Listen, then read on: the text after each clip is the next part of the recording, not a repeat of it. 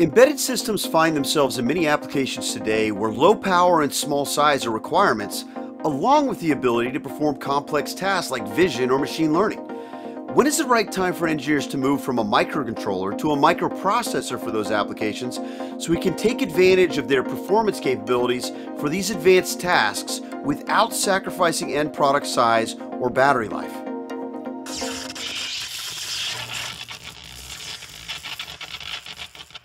Personally, for me, when I'm doing any new design, my preference is to get a microcontroller, get my state machine up and running, write a couple of functions, call those functions and have a very, very easy path to getting up and running in that design. But obviously that's not practical for a lot of today's more complex designs. We're having to do more than just take a reading from a sensor and spit it out over a serial port. Now we're looking at things like AI/ML, we're looking at machine vision, and all of these very complex tasks where we're stretching the end of what a microcontroller can really do. And with that, we're also seeing things like microprocessors that are capable of that, starting to come down more and more in cost, coming down more and more in power consumption.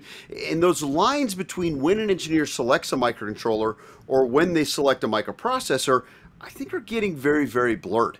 But there's still a choice that has to be made is when does it make sense to take on that extra complexity, the extra potential energy, and also some extra cost?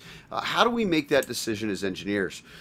Today I have the privilege of speaking with Rick Dudley, who's a business development manager for 32-bit MPUs at Microchip, about this challenge with engineers and how we make that call and the considerations that we should be thinking about as we move into the microprocessor realm in our embedded designs. Rick, thanks so much for joining me on The Current today.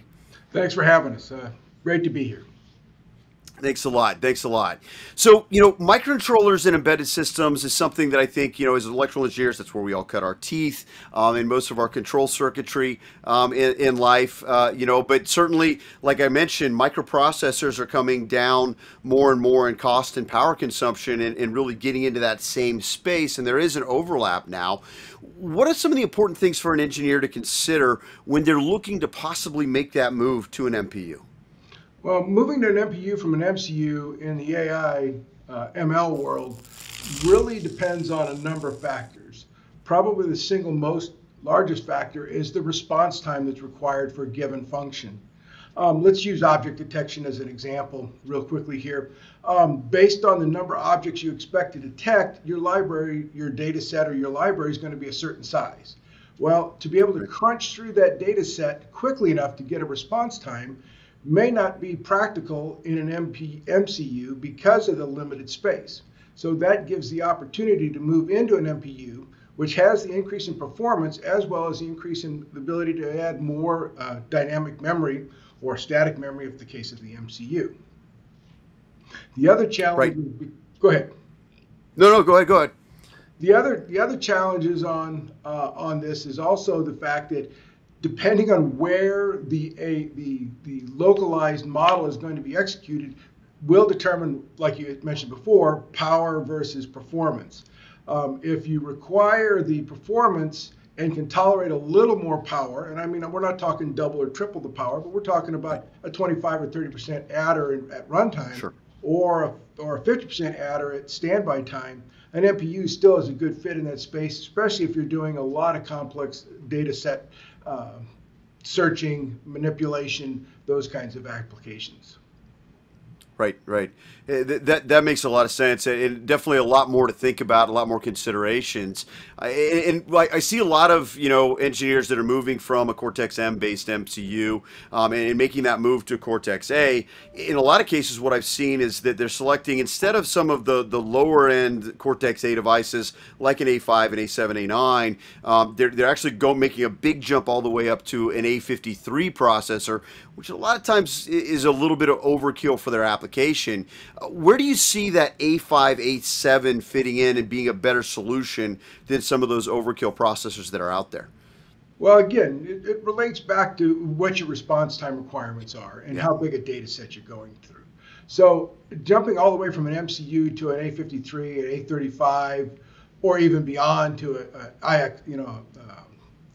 x86 type processor or an NVIDIA-based processor is a huge leap, where you probably don't need that application power at the point of the AI/ML. Let's use, again, we'll use object detection. If you're on a factory floor and you've got 7 objects that you need to detect running across a line to make sure they're oriented properly, do you really need an A53 or an A35 to be able to detect? Because you got a fixed number of data sets now you're looking at, right? It's always going to be a screwdriver, and it always should be oriented this way, or it's a drill that should be oriented this way on the floor. So do you really need A53? Whereas an MCU might not give you the quick enough response time to detect that, oh, depending on how fast the line is moving, can it detect that, yes, the screwdriver is in the right place, or the drill is in the right location on the thing, so the next function in that industrial line is processed correctly.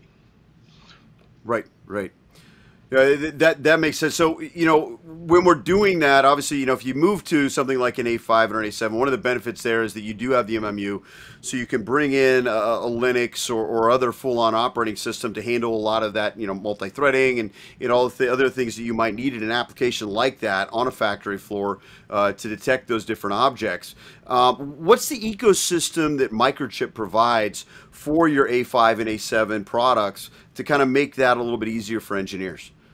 Well, we actually have 2 environments for development. One is an RTOS, which is our MPLab X and Harmony platform that supports our MPUs, our 9x60 ARM9, our SAM A5, and our SAM A7 platforms. So if a customer's got, let's say, already implemented an MCU in an AI/ML situation, but they need the more performance, luckily, if it was done in Harmony or MPLab X, it's an easy transition.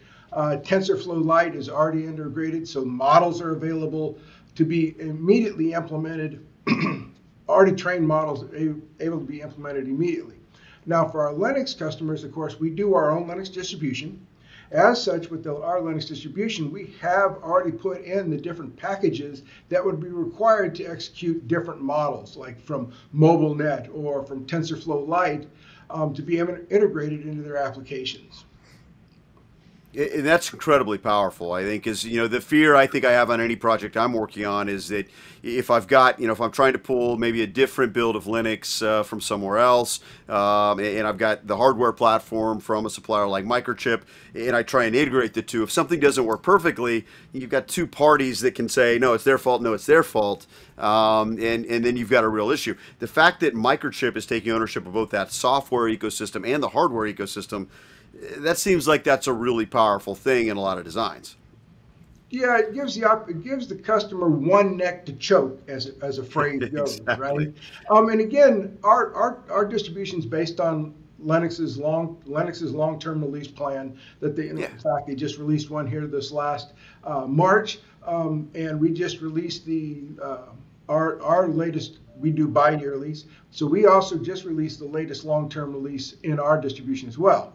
But that shouldn't scare a customer going, well, if I start my development today, well, that means, by the time I get it released in 2.5 years, the long-term releases will no longer be supported. In our case, we support typically five long-term releases back. So that gives a customer a good opportunity to get their product in without having to keep updating their kernel during their development cycle, which in the case of a medical device or a payment device becomes very critical, because if you keep changing that, you've got to go back through recertification. So this is a way for us to keep the customer moving forward and not have to worry about those particular nuances of an operating system. Right, right. That's I think a huge, powerful thing that's offered to engineers there. So, are there any gotchas? If I'm a microcontroller, primarily engineer who's doing my first design, moving into an MPU, any gotchas that you see, any hangups that engineers tend to fall into, or pitfalls that engineers get into as they're making that transition? Oh, there are a number, because an MCU is a relatively easily implemented device, right? You apply a single voltage rail, you pull the reset line, and away you go down the road. Board layouts becomes very simple. You really don't have any external high-speed signals to deal with, unless, of course, you've got something like an Ethernet RMII interface, of course. But those are easily handled in CAD designs, because typically a lot of MCUs already use those kinds of technologies. But when you step up to an MPU, you end up walking into a whole different world of requirements from power to board layout to signal routing that make it a lot more complicated for the MCU engineer to move up. It's not that it's any more complicated from a block diagram standpoint, but it is more complicated from an electrical standpoint. So at Microchip, our goal is to reduce the time to market. And for somebody that's stepping up from an MCU to an MPU, we have, I won't call them tools, but we have devices that help that. A good example is our system in package. The system in package already has a DDR on board, so now all your high-speed signals are internally. The only thing external would be an RMII, which is high speed, but it's differential. All the other signals would be signal-ended, but they're all lower than 48 megahertz, so that reduces the complexity of the design. Right, right. And that's a powerful thing. And then if if the engineer's moving into AI/ML, you already mentioned that you guys have TensorFlow built in. Where do you guys kind of see your fit in the value proposition that you have for someone that is trying to do AI/ML in their embedded system? What do you guys kind of offer there, and where does Microchip fit in that kind of design? Well, Microchip fits in that design, especially on the RTOS side. It fits very, very, very well in that particular space because you can use the MPLab X Harmony toolchain, and you might start out with an MCU 16 device and find out that, oh, you know what?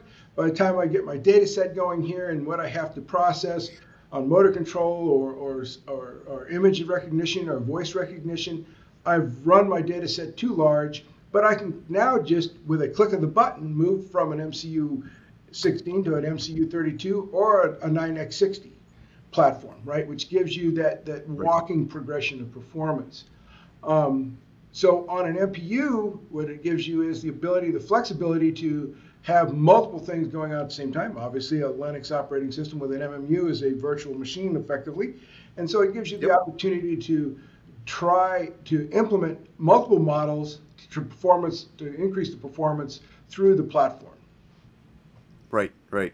And then what, talk to me a little bit about how you compete and where you think your strength is with all of that. It sounds to me like it's really the ecosystem that Microchip provides, but there's obviously a lot of other different options in the silicon space today, all trying to kind of go after this total market. Where do you think Microchip really, really shines for engineers that are looking at AI/ML in their applications? Is it really that ecosystem? Is there a specific part of the ecosystem? Is it the breadth of product?